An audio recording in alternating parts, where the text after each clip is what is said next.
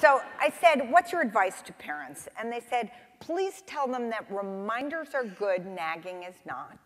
If I ask you to check my spelling and maybe my grammar, it doesn't mean I want you to rewrite the paper. My room is my temple. There's a difference between pressure and motivation. Please let me make mistakes. Just because you were wild doesn't mean I'm going to murder someone or get someone pregnant. And I love this one. This one is really profound. Please listen instead of thinking up the next thing you're going to say.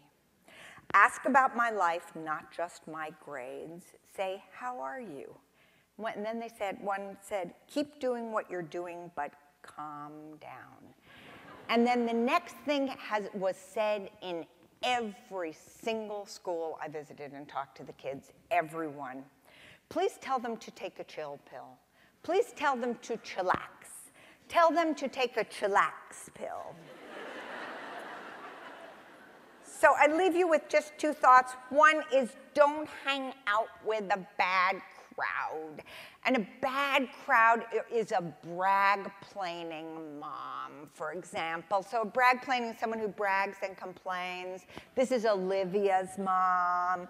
And she says stuff like, you know, the coach begged her. She's just a sophomore. But the coach begged her to be on the varsity tennis team. How could we say no? I think she gets 5 hours of sleep a night. She's always up when we go to sleep and up in the morning. Before we get up, she makes breakfast for everyone. She's sort of a bionic girl. Did you know that she created a microfund NGO to help women in Colombia? Because those women always say it like that, Colombia. Start their own businesses. And it does look like Stanford will be recruiting her for the diving team. This woman is lying. She is lying like her daughter lies. Think of her as a fear-mongering headline.